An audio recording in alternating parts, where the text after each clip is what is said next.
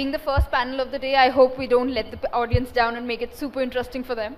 So I would love to first of all begin with a short show of hands a quick show of hands, sorry, that how many of us have discovered new brands that we don't know of over e-commerce or quick commerce or digital mediums? Maybe with a show of hands, how many of us got to know about new brands via digital medium? Just this much? Oh my God. I mean, of course, there should be more. Yeah. Okay, so a lot of people in the room kind of explore new brands on that medium. Maybe I would love to begin with you, Simran, that how, as a brand that is competing now, home care, cleaning, digital detergent business is something that's competing with the top masters in the market. How are you using digital e-commerce and quick commerce to kind of build the consumer trust and bridge the gap between you and the consumer? So obviously, being a D2C brand, digital is really at the core and the heart and soul of everything that we do. My products are simple. I mean, we have coconut-based surfactants in our product, and therefore our products are more safe while being equally effective, for homes particularly who have pets, kids, or those who have sensitivities.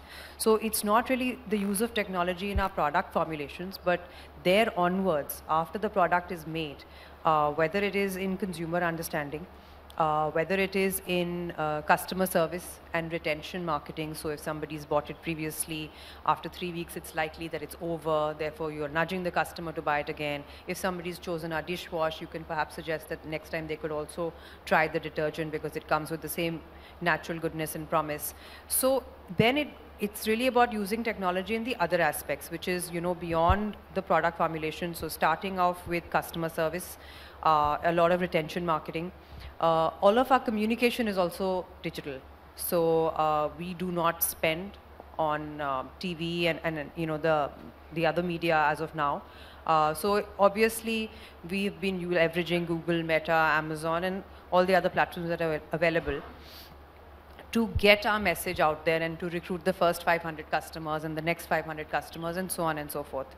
And I think other than that, the supply chain and ops, right? That's where a ton of tech gets used, because it's very vital to know which SKUs of yours are selling, how much they are selling, which are the cities which are pulsating with demand, what are the kind of lead times you have of delivery, because all of that impacts your conversion. So I think, often we think of D2C as saying that tech powers D2C. The reality is D2C powers tech. The amount of tools that D2C founders and companies are eager to use, happy to use, experiment, iterate is incredible. So I've previously worked in large companies, and I can tell you that the adoption of some of the newer panels, tools, discussions is incredible. Like just this week, we are signing up with a newer provider who can provide us, let's say, QCOM intelligence. It was not something that was available earlier. But as D2C brands, you're always sort of happy to put your hand up and choose anything which gives you a competitive edge, right? And your competitive edge is going to lie in better understanding of your consumers, in faster iterations. Right. Natwa, from you, I would love to understand, since your shoe is a category which is competing with all the Nikes and Adidas and New Balances of the world, how are you using technology internally, not externally, internally, like she mentioned, supply chain and ops? How are you making use of technology internally to compete with all of these top masters in the market? Yeah, so if I talk about shoes, it's a very complex category. There's a size, there are color, and it is a fast fashion, right? And it is like a lot due to social media and like Gen Z demanding new fashion and the fashion changing every month. Yeah. We need to be on our toes to launch new product, I think, every month. So I think before COVID, we used to launch product on a season basis, right? So like autumn, winter planning or in summer planning. But after COVID, what we have saw is like consumer no longer want season-based planning, right? So the fashion is such, like it is evolving so fast that we need to launch new designs, I think, every month.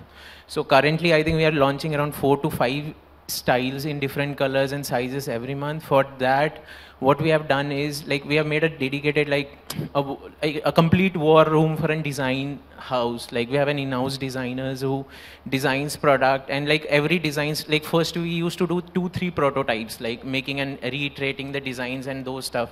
So after like when we found out like so there is a logistic challenge, or there is an making a prototype and making a development takes time, so we have reduced those things. And recently we have also developed a tool internally which analyzes the demand, and we do a demand planning more effectively, right? Like we have a large catalog, around 4,000 SKUs are there, right? So every time there is one or more SKUs getting out of stock, and we are unable to plan those stock on time. So now what we have done is we have built a tool internally who could forecast the sales, like what the sales would be next month, basis of certain indicators that we have given it internally. So now, like I think within a couple of months, we have we are very much like effectively able to plan our inventory. So I think replicating the inventory, giving the purchase order, and making stock in-house on time, I think that is the main key factor that drives sales in our category. Right, makes sense. Kapil, coming to you, like we were discussing backstage, power gummies as a whole being a category that requires a lot of consumer trust, and I mean all of the others can also add to this, because again, detergents, toothpaste, shoes, all of these categories are such that a consumer buys more than once during a short period. So the decision is of course impulsive, number one, but number two, there are options also. I can choose to have 2 detergents, 3 different toothpastes to try, right? It's a category which can easily be substituted. So in gummies, for your case, how are you gaining the consumer trust via technology? Simple question. And then maybe one by one you all can add your perspective as well. Can I give this in a long format, the answer of this question? So I think largely I'm also a consumer. You all are also consumer. We all sitting are consumers. So first of all, I think leave consumer and put human first. Understand consumer is also human, and humans understand communication. So let's forget about consumer as a jargon or rest of the jargons. Understand what you are trying to communicate. Even in our personal relationships, if communication is right, trust is being built in, right? So whatever tool I'm using or somebody else is using, let's try to bifurcate into a small pieces of understanding. For example, if there are 60 students in a class, not every student will understand each and everything what a teacher is teaching on the blackboard. So communication has to be little tweaked. This is how small cohorts needs to be done, and on the basis of that, who understand what. Some people understand when first, some people understand why first, some people understand what is in me for first. And then we started in the context of power gummies, or in the context of any D2C brand, you are selling commodity, you are selling whatever you are selling, right? So if you are communicating it right, I think communication is the key. Sort it out, and for us it worked.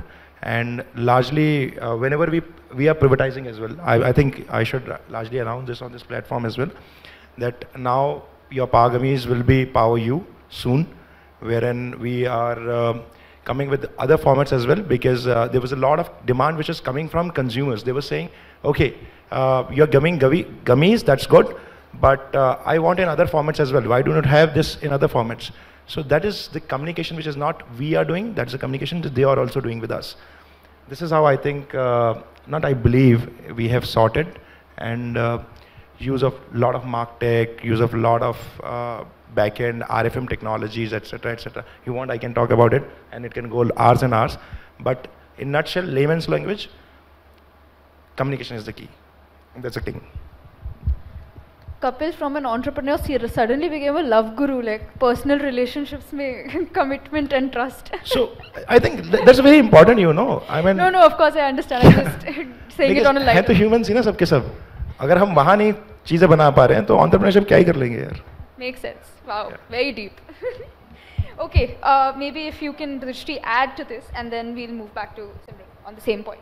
So I think I agree with Kapil on the communication piece.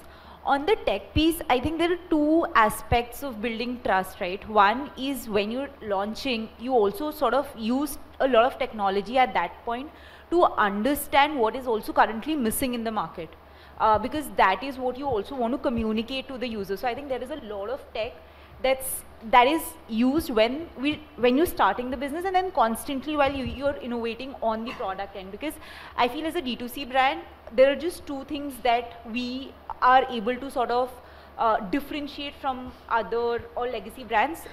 One is the communication or the marketing, and the other is the product, right? Because distribution, etc., is something that they anyways have a lot of grip on.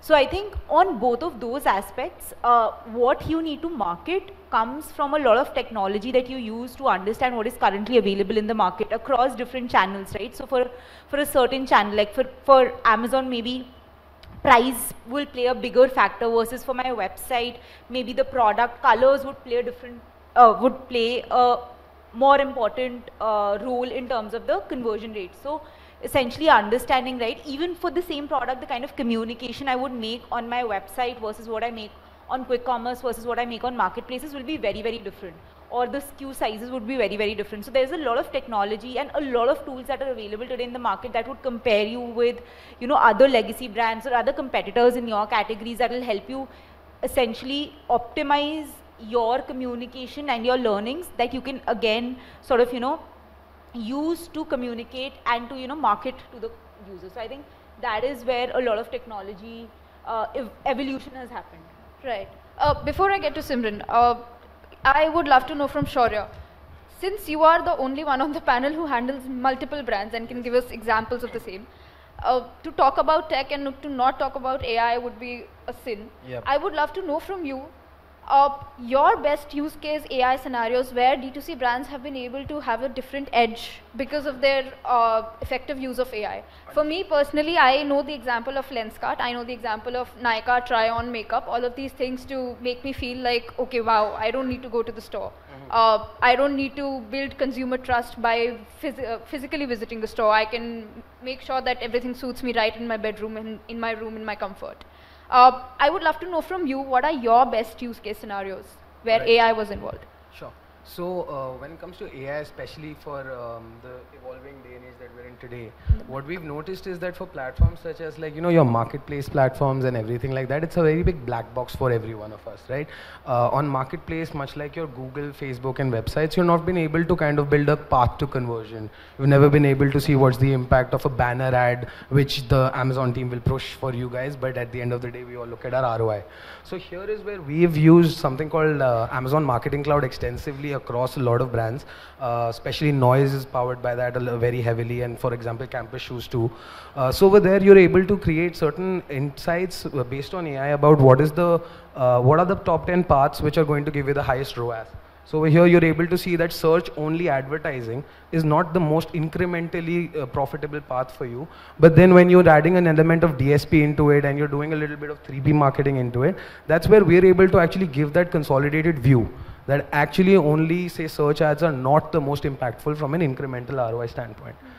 Beyond this, there's a lot of data in marketplace. So what we've done again, which has helped a lot of brands, say more legacy brands who don't have that cutting edge insight into performance marketing, they're able to, with a Gen AI, just question their own data with Hector, and they're able to find out what's happening across their seller, their vendor, their Amazon ad portal, their Flipkart portals, and yeah, so these are the things that we've currently done and used. So AMC is a well of data. I mean, especially Amazon has enabled that for us. So that's where we have given brands the most edge as of today in my eyes. Okay, perfect. Simran, getting back to you, if you can share the same kind of scenario, if you're using AI, maybe for personalization, maybe for any kind of technology internally or externally, maybe please share the example so that everybody can learn. Yeah. I think for us, I mean, the use of AI is much more in our customer service, which is frankly, you know, conversational bots, ensuring that some amount of the tickets which are raised, the issues that may be coming up from customers are at the very least handled on time, and then they are assigned to the right person. So for us, it's been much more about using it in CRM. It has been less about personalization, you know. So we have about 30 SKUs. So for me to kind of use this to create a personalized basket, it is a bit far-fetched, you know. So, you know, if you bought this, now you will buy this. That is not AI. That is just looking at a cross set of data to say that people who buy dishwasher are likely to buy detergents, or people who buy 5 liters of something are potentially large families, and therefore they're likely to buy 5 liters of something else. Those are first principles logics that you can look at and refine. So for us, it's been much more about using it for CRM. We have also begun experimenting using it for content, both for visual stuff. So we do try and see if we can do some amount of product render creation, product placements in lifestyle photographs at scale, at speed. And we also use it for content marketing very heavily. So I think, you know, gone are the days when you need 4, 5, 6 people sitting in your content marketing team. I think a lot of stuff is getting churned out today, you know, with creative, intelligent prompts, frankly, using AI. So that's what we are using it for today. But, you know, I'd just like to add on to that conversation. We were just having this rich conversation about tech, right? And I think we often like to think as D2C brands कि जो भी e-commerce या Q-com में बिकता है उसका कुछ data नहीं आता, right? And obviously you don't have a customer information, you don't have a phone number, but there is still a treasure trove of data that does exist there, right? And it's really important to use it, AI or no AI, right? It's just really, really important to use it. As simple as saying that on your checkout page, right? You know, the upsell or the cross-sell that you can do, right? But again, knowing very well that maybe the cross-sell that I do today is based on the information that I've got in the last 6 weeks. 6 weeks later, that cross-sell may not be relevant, right? Because maybe seasons have changed. Maybe Diwali is coming up and therefore larger packs should be put up over there. So I think, you know, you have so many rich opportunities to drive up your order values, your retentions, to drive up your cross and repeats. If you look at some of that data which is coming out, even looking at some things like, even from Q-commerce perspective, you know, looking at trends which are very location specific, time specific. I think, I would imagine it will be true for toothpaste as well, right? A lot of purchase happens in the 6 to 10 a.m. You know, but if you will not look at your data, you will probably keep your campaigns on the whole day. And then if you say that it's happening in 6 to 10 a.m. and then you forget about it, that's also wrong, because you may then see that potentially maybe Bombay shops earlier than, you know, Delhi. So you have to look at it and keep refining it, you know, so it's not one end state. There's many, many end states. Right. Natwar, from you, I would love to know, reaching tier 2, tier 3 cities is as important as tier 1, more important rather now, to reach every corner for a D2C brand. What are the strategies that you are using to reach every corner of the country and make sure that Bakabuki is a brand that everybody knows? If I talk about geographically sales, in our category, I think most of our sales happens through tier 1 city or in state capital. Right, and that is where the real audiences are, right?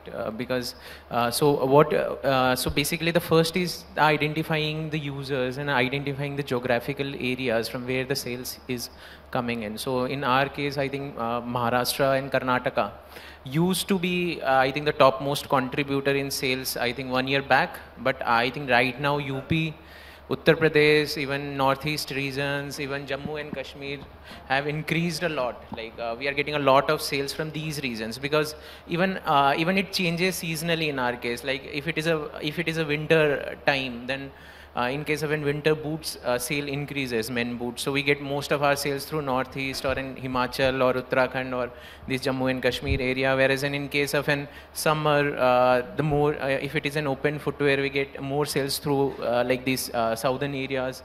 Overall, it is like mix and match thing. But the thing is that how, like in case of in performance marketing, if I talk about, we do an CT-wise planning, like how the funds can be allocated towards an CT and evolving one CT, making an aggressively, like making an ad repeats rate of I think 7 or more, so that increases more visibility towards a particular city, and then we move to another city, like those things. And even if I talk about in like ATL advertisements on BTL, we do like most of like we do college events.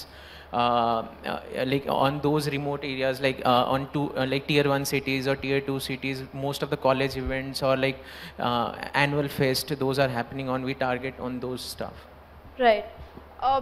We are left with the last 5.5 minutes or something. I would love to come to the challenges part, and maybe everybody can give 2 minutes on it quickly. Not 2 minutes, sorry, less than a minute.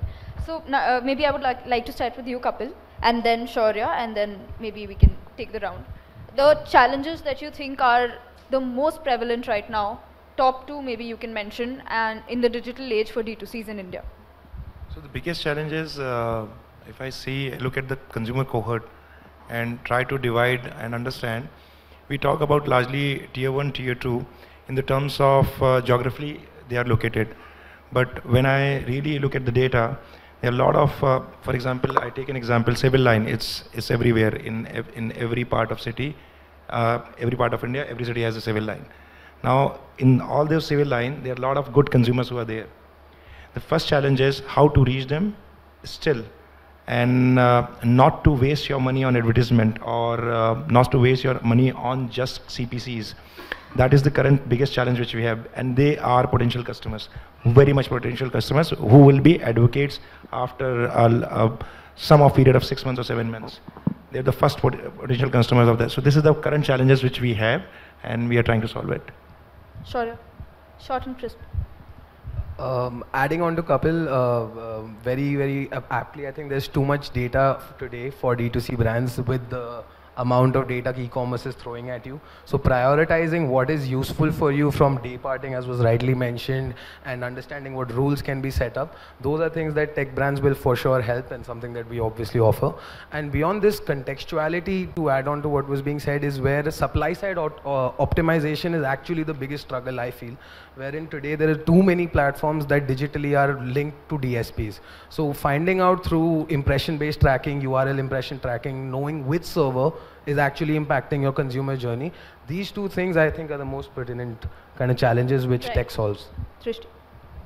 I think for D2C brands, personally I feel is data centralization, because, and again, it's an add-on to what Shaurya said, that today, if you're advertising or selling on 5-6 different platforms, to essentially understand, right, to basically make category-wise P&Ls, product-wise P&Ls, understand, which product is, let's say, profitable for us at an entire business level, or probably, so those kind of decision makings require a lot of data churning at the moment. So how can you automate that through tech and AI? I think that is a challenge that we're also internally trying to solve at the moment, but, even for your marketing efforts, right? If you've done especially campaigns which are not conversion first campaigns, how do you sort of, track the awareness that that campaign has brought across channels? So I think that centralization currently I feel is one challenge that we need to solve for. Simran? Yeah, I think, for us, it's the fact that, we've realized that there's a role performance marketing plays, and then there's a role where brand marketing must kick in. But really, where are the consumers that I'm talking to, which is the modern millennial families? They're largely not watching TV anymore. So how do you even reach these people, right? And therefore, what is the branding playbook in the new digital ecosystem where people are watching CTV, people are watching OTT, jisme koi ad nahi hai? How do you even reach these consumers, right? And then, of course, the fallout is ki CACs high hain, CPMs high hain, but the reality is it's just very hard today to reach a millennial consumer, and it's getting harder and harder because where they're spending time, there are no ads. Natwar? Yeah. Common problem for all of us. I think in our industry the challenge is little bit different. It is not on a marketing side, it is more on a supply side. so that is a good challenge to have, right? The thing is that I think there's a recent BIS announcement in footwear category that happened in the month of July. So developing a product, a footwear in an Indian market is really a challenge. I think that that is what we are facing right now. So there is a BIS that Government of India have implemented from the month of July 2024. So the import of footwear is completely restricted now. So everything needs to be developed in India. And developing a footwear in India where the factories are making traditionally and not in an organized manner, that is really challenge. Like to develop a good product in India based on the factories of India is a real challenge that we are facing. That is the one. And the second is the supply thing. That is also related to the manufacturing only. Like maintaining the product every time on the shelf, managing the out of stock thing. So that is, I know that is a good problem to help, but so that is the challenge that we are facing right now. Before we finish this conversation, a fun, quick thing. 3 words that a D2C should live by, 3 keywords, just 3 words, in the digital age. Simran. We can take our time, we have 30 seconds, so yeah. 3 words is a bit hard, but... Okay, one maybe, okay, let's keep it easy and quick.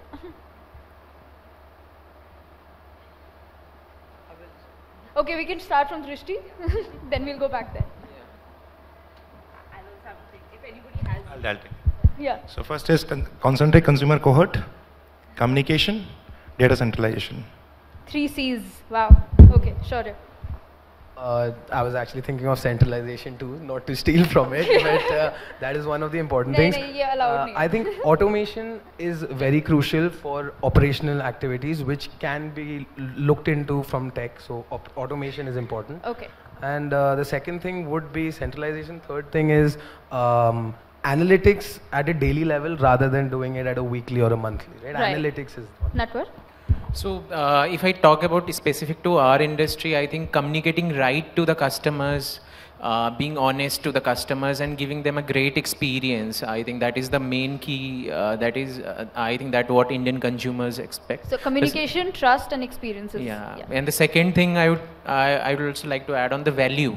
The utility in the product that you are giving to the consumer. Like so in our case, if we sell a product, the customer should feel like it is worth it. Like the value that is given to the customer over a product, that is very important in a long term. Yeah, Drishti and then Simran.